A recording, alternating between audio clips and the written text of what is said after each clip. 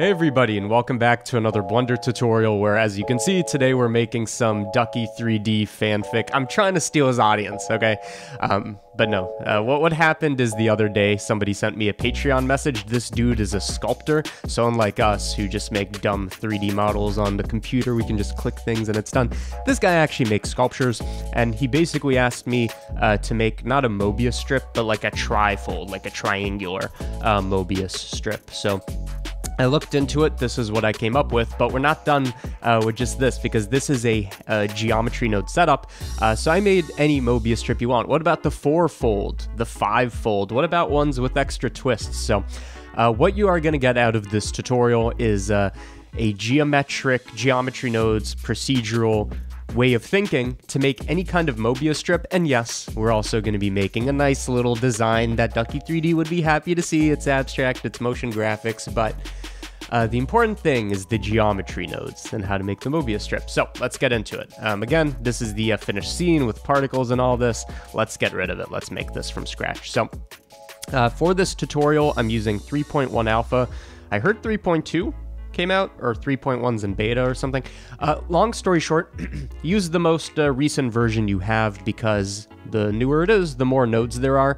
And I don't know if I'm using any special nodes. I think there is one that was added recently, merged by distance, that we'll be using. But get a new version of Blender and then follow along. Okay, Mobius strip, how do we make it? Geometry nodes, apply it. Again, we have a cube. The cube has a geometry nodes modifier. That modifier is described by this node group.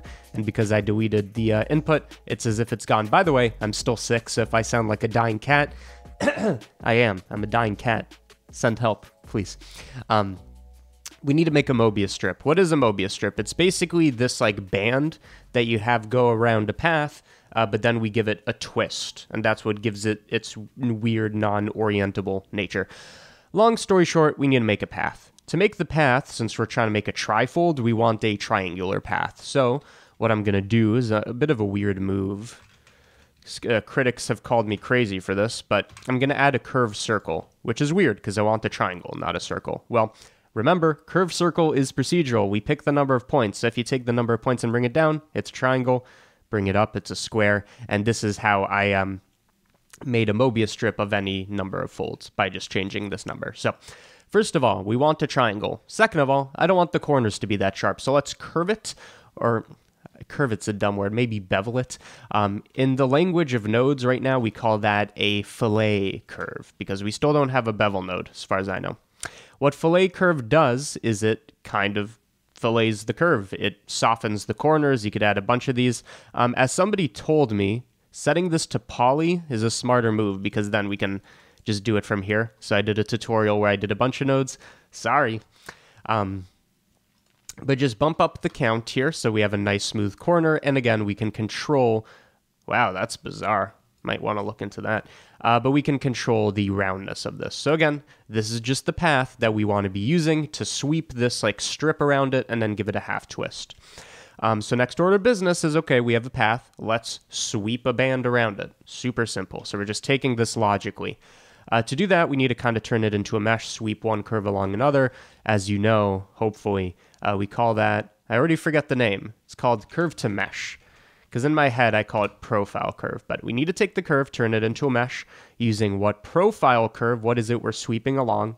Well, I guess you have a couple options, but since I want mine to be this nice band, I'm thinking, let's just use like a square. So like a quadrilateral.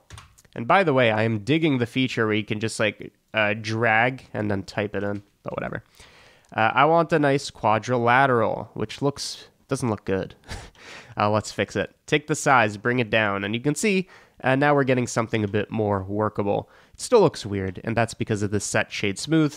We can fix that by saying set shade smooth, disable. So now it's not going to try to smooth out our thing, and it's nice and flat. So again, we've made this custom curve. I can make it a square, a pentagon, whatever. And then we sweep this quadrilateral, this square curve along it, okay? Meaning I can control the thinness of it. I want it to be pretty thin and pretty tall. And second of all, before we actually turn this into a Mobius strip, one thing I just considered now, in my original, I wanted to like soften these edges, and what I did to do that originally is I used a bevel modifier. with a couple divisions, and you can see like smooths out the lip of this. But I just had a thought, and my thought is that was a pretty dumb way to do it. Why didn't I just fillet the quadrilateral? I feel like that makes more sense anyways. Let's try that. We got to make sure it's a very small limit radius so that you can see what we're doing. We're turning it into a capsule. I don't know why I didn't do that. That makes a lot more sense. Okay, so we've taken basically a quad, but a filleted quad, so I smoothed it out, maybe limit radius just in case. And we sweeped it along the custom path that I made to make this. And again, procedural, you can choose the size of this, which maybe you want the radius to be a function of that, but choose the size of it, choose the shape, whatever.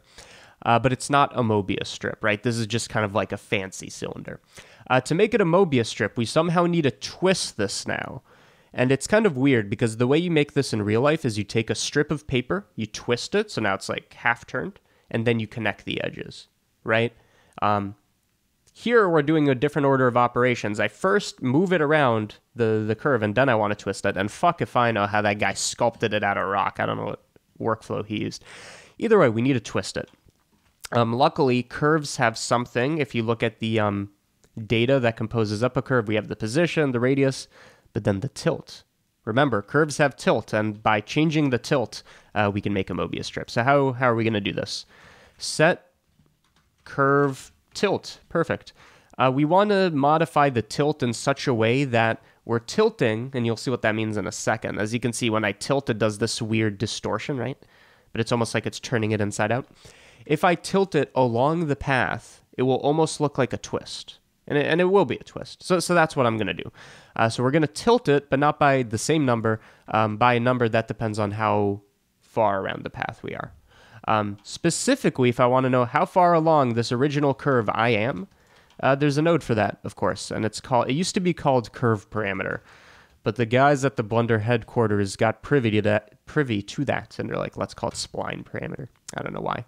What spline parameter does, if we look at this factor, is it outputs a number between 0 and 1, 0 being the beginning of the curve, and then it goes around, it increases, and then it's 1 at the end point, okay? Take it, connect it, and you can see it looks fucked, and we'll fix it, but you can almost see it's like twisting as we go along, and specifically, because this tilt is in degrees or radians when you plug it in, it's weird. To do a half rotation, we need to do pi radians. If you don't know why, don't worry about it. But long story short, a full rotation is 2 times pi for whatever reason. A half rotation is then half of that. It's just pi. So instead of going from 0 to 1, I want this to go from 0 to pi. And you can see it does kind of a half twist. I know, it looks broken, and we'll fix it. But you can see it kind of does create the Mobius strip. So now the question is, why is it broken? Long story short, the Mobius strip is this like thing that shouldn't be possible in the real world. It's this thing that has it has 2 sides, but it's actually just one-sided. You know the Mobius strip is weird, right? It shouldn't be possible in 3D. The thing is, once you do this half twist and you get to this connection point, you have the beginning, which is normally oriented, and the end, which is rotated by half a rotation. So when you try to connect them, weird stuff happens. Like it shouldn't be possible. So we need a workaround. And the workaround is we say, you know what? Don't actually connect them. Just make them really, really close to each other. The way I do that is, well, also, and a second issue is we don't have that much geometry, except that if I was to look at the geometry, I guess I can't.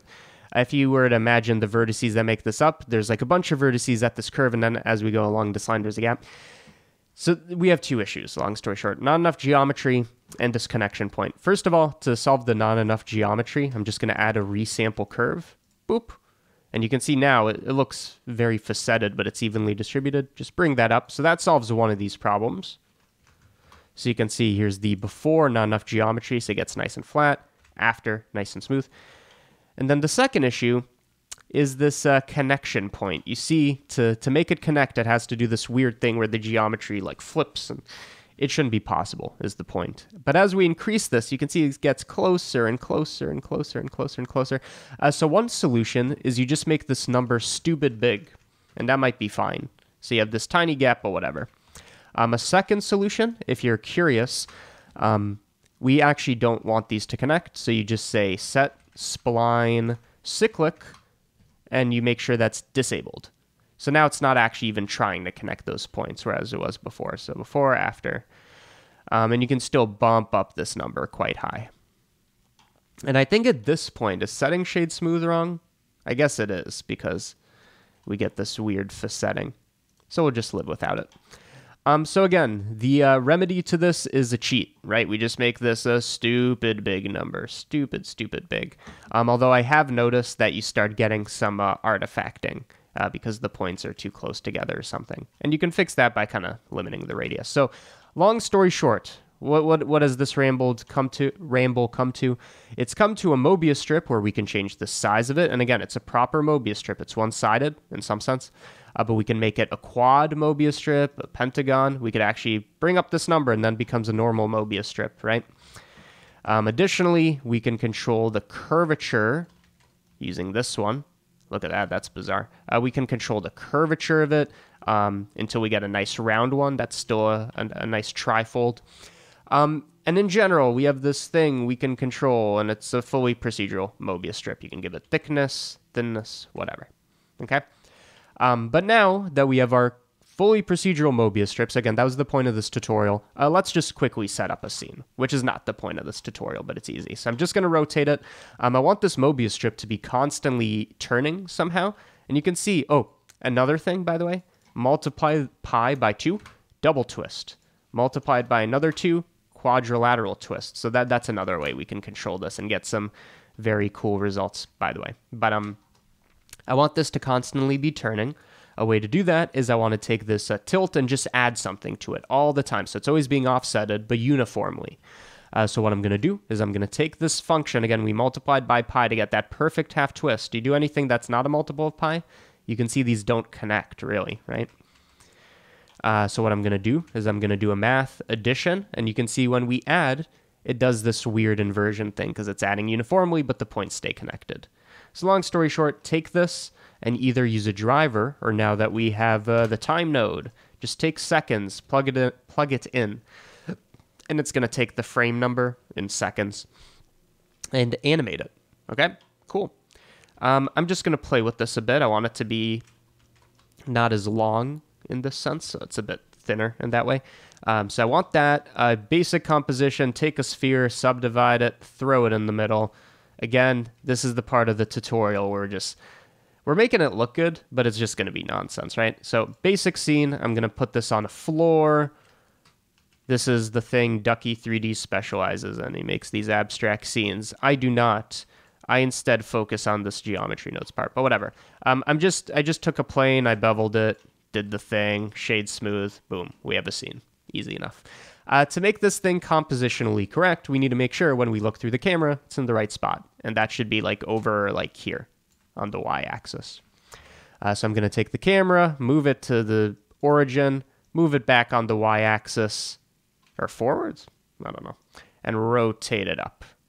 So that seemed correct. So again, what we have is this camera shifted on the y-axis, tilted by 90 degrees on the x, so it's facing. And let's, I guess keeping it far away is good, and we instead zoom in our camera to get that nice, almost orthographic look. Okay, basic scene, beautiful, let's light it. Get rid of the light. Instead of the light, use an HDRI. Get one from HDRI Haven, they're free. I think the one I used for the original is this one, maybe. It would be better with cycles. Yeah, that looks roughly correct. Okay. So there, we have a basic scene.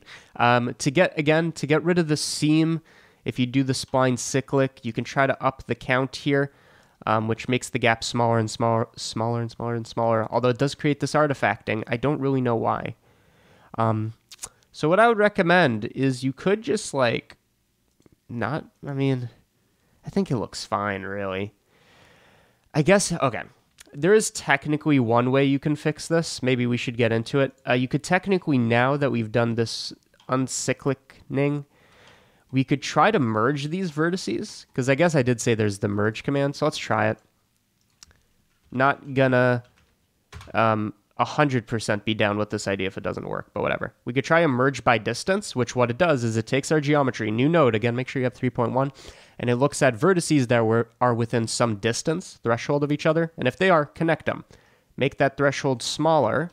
like really small, like 0.01, and we get something like this, which does seem to break our geometry a bit. That's the thing. That's why I did the bevel node before. But if we set this to a smaller radius, I don't know. Point is, you could try to find the perfect number that merges them, and then you say, oh, where do you merge them? Only at the areas that matter. So like, for example, a function you could use is say, look at the index and say, where is it less than some number? Okay, so the way this works is the bigger I make this, you can see as it sweeps around, so you can see this is now increasing and it's going around this thing. It's going to merge as we go around the Mobius strip. So again, I'm not going to do it for this, but just so you know, you could technically merge these. I'm just going to be lazy this time. Where were we? We have the setup, we have the lighting. Let's quickly make it look good. So basic material that we can apply to these. Make it metallic and shiny, right? So in the shader editor, I'm going to call this metal. So we have a nice metal material. And again, we need to use geometry nodes to apply materials, you know. So we're going to set material at the very end of our chain. So our Mobius strip has this metal material, right? And we want to make sure that it looks metallic, that it looks maybe not too shiny, because then you can really see the facetting issues. Just a bit shiny. And to make it glow, I'm going to use a basic Fresnel node, which gives us this nice kind of highlight, depending on, and that's going to change as this thing's playing. Let me just speed through this. I'm going to take a color ramp, make it higher contrast, and you can see this Fresnel almost moves along the curve as we go. By the way, I don't know why I set this to experimental. So this can be used to say, where is our thing going to glow, right? So take the emission strength, plug it in there, and make the emission like a yellowish color. So basically I'm saying, have it be metal, but it's going to glow yellow, depending on this Fresnel function. Although it doesn't seem to be very strong. So we can take it and multiply it to make it stronger by like 3. And now it's a bit more visible. Yeah. So you can see we have this yellow glowing going around. And similarly, for the sphere, I think we can just reuse the material. And the Fresnel on a sphere kind of looks like the rim of it. We can make that a bit more highlighted using our color ramp. There we go. For the scene, like for the background plane, I'm just going to make a basic material with high roughness, so it's not really reflecting anything. And I'm going to make it a darker color and slightly yellow. Okay? Beautiful. Last thing, or last one or two things, is we want to add particles to this. And again, it's just a Mobius strip tutorial. This part just doesn't matter. We want to add particles, and let's actually add a bit of texture to our Mobius strip, which is actually interesting because it's not obvious how to do that. If you were to select the Mobius strip, like I did here, and you try to, like, I don't know, generate a normal map from some noise texture. So I'm just going to import in a basic noise texture. You can see what that looks like. You're going to notice, I think, as I play this animation, let's do this in look dev, you can see the noise kind of flows with it, which is cool, but it's not sticking to the surface. And this is because we don't really have a UV coordinate system for this. So it's not obvious how we'd actually make a texture stick onto this. So let me show you how to make a custom coordinate system for this. What we can do is we can say, let's make an X and a Y coordinate that tell us exactly where we are on the Mobius strip. The X coordinate can say, how far along the main loop are we? In other words, how far along this loop are we, the triangle? And the second one can say, how far along the sweeping, the smoothed out curve. It's under the sphere, I think, yeah. We could add 2 coordinates for that. To do that, super simple. We're going to capture an attribute because I want to capture this information and send it to the shader editor. I'm going to capture this information. I think after the tilt is fine. Take the spline parameter because, again, that's exactly what the spline parameter is. It tells us how far along the curve we are. And we can also capture this for the other one, for the other curve. So now we have a X and a Y coordinate, which we can explicitly combine X, Y, and then send this information to the shader editor. Yay. So it's now an output. If you go to the modifier, you can see, whoa, we can call this something. And long story short, you have to add an attribute node, call it the same thing. So I called it chords. And now you can see, if we actually preview this, you can see that I've now created or invoked That's the cool mathematician word I've invoked. You can see I've invoked a kind of like a UV wrap on this, a custom coordinate system that sticks with it through the deformation, right? So take this, apply it to the noise texture, and now you can see this noise texture, whatever it is, it sticks onto it, which is pretty cool. Specifically for this one, though, I believe I used a wave texture and set it to Y so it flows with it. Yeah. So take that, send it through a bump node with the height socket, so it turns it into a normal map, connect it, view it, wait for it to load. Perfect. So now we have bands on our Mobius strip, and we can make that's procedural as well, so you can have it be a high scale. You can add some distortion to it, which again, all of this is going to stick with the coordinate system. And now this metal looks a bit more interesting, which ain't bad. What else? Particles? Yes, particles. And let's also make this background a bit more saturated. To make particles, you could do this in geometry nodes and give it the physics and all this. I just did the lazy approach. So I have my geometry nodes modifier. After that, I'm going to add a particle system modifier. So it's literally going to generate a particle system after the geometry nodes. And you can see it does this weird thing where it looks like it's peeing from the sphere.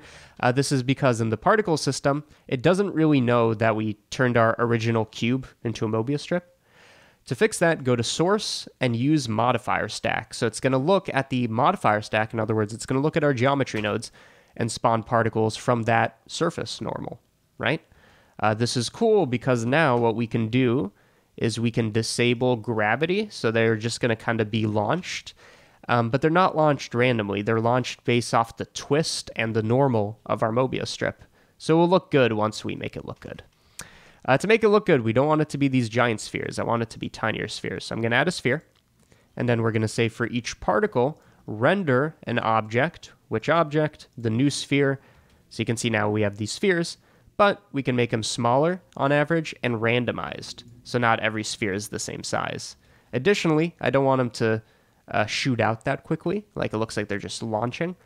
So the surface normal velocity, so it's going to be launched out with some velocity in the direction of the normal. Take that and bring it down. So 40% is going to be nice and, calm.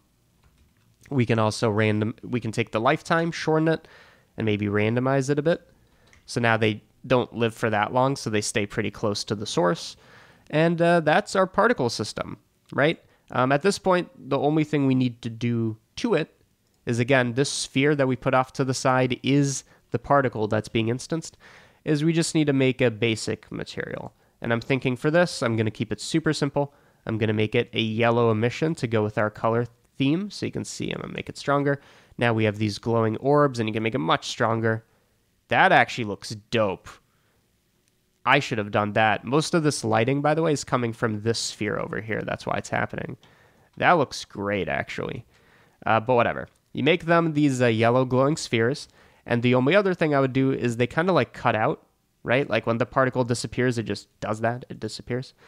So we can have it fade off using a particle info node. This is a node I haven't used in a hot minute. It gives us the particle info, right? We can generate a random number for each particle, or we could just look at the age, right? Which tells us how old the particle is. You take this, you divide it by the lifetime. So you say, how old is the particle divided by how long is it going to live? And it's going to create this nice kind of gradient in some sense, where the particle spawns black and then it turns more and more white. In fact, we want to take this and invert it. So it does the opposite. So we have a particle, it's white, so let's follow this particle. So it's kind of gray, and as it gets older and further away, you can see it's getting closer and closer to black. So you can kind of see that happen. These particles are white until they die off and then they're black. Meaning, if you take that and connect it to the alpha, how transparent it is, these particles are going to glow, but as they get further and further away, let's follow this particle, this one right here, you can see it's getting more and more transparent until it disappears. Okay? Rest of this is just some like basic compositing and shit, so I'm not going to go into it. Okay. I know I keep cramming things in. Maybe one last thing is I'll show you how to make a gradient over here. Yes, you could literally just take a gradient node and pick two colors. But here's the fancy way of doing it. So the background's not just one color. Take texture coordinates, look at the windowed coordinates, which will give us X and Y coordinates depending on our camera view, right? So you can see as I move my camera, it kind of sticks onto it. It's weird. But it's useful for what I'm about to do. Did I just screw myself? I feel like undo should let you move the camera back. Okay, whatever. Let's reposition our camera. Boop. Oh wait, that's the plane. Take the camera, reposition it there, 90 degrees, not the end of the world. Okay. What this thing lets us do, long story short, is we take the X coordinate and it gives us the same gradient as before, but now it starts exactly on the left. Whereas you could see the gradient texture before, because it's using generated coordinates, starts over here on the geometry. So this is a nice way to extract a gradient, and you now pick two colors. So one of them could be this kind of like yellowish brown. The other one could be this kind of reddish, right? Connect that to the base color, view it, and now we have a nice gradient going from left to right.